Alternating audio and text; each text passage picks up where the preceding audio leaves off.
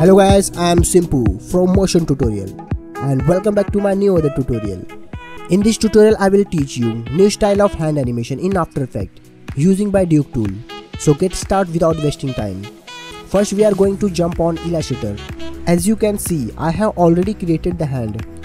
I just need to make sure that all the parts which I want to animate, should be on different layers because it's too easy for animation in After Effects. First I am going to start with After Effects. Let's start by creating a new composition.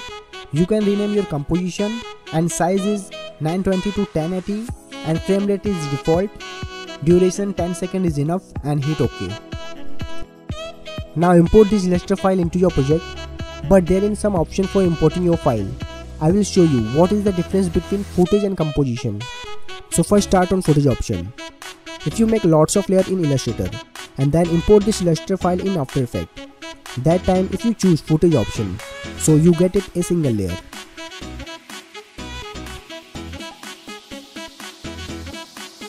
And the same situation, if you select composition option, you get it all separate layer.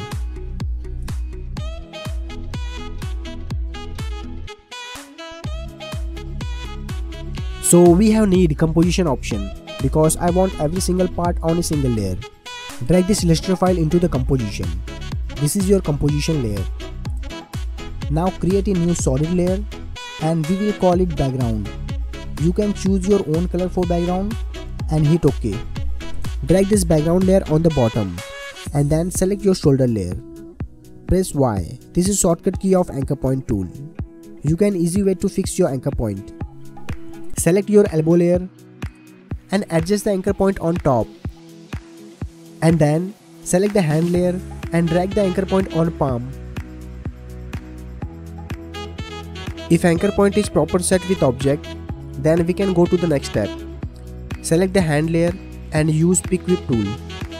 Palm parent with elbow and elbow parent with shoulder. Rig is almost done, but before we jump to the next step, so let's check the positioning of our hand. You can see this, there is some overlapping issue. You can fix this easily. Little bit drag this anchor point should be down and then I can rotate your hand. You can see this, it's work proper. So let's jump to the next step. Now select your hand layer and click controls in the Duik panel and click on create button. We can see this, controller supply on your hand.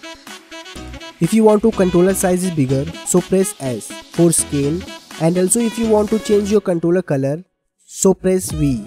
Now you can choose your own color. Finally we are reached at the end process. So let's finish this. Now select hand layer and hold control button and select elbow, shoulder and main controller. Then click IK in the Duik panel and click on the create button. Finally we are done all process step by step. So it's time to check how is it work. Go to effect control panel. There is some option here.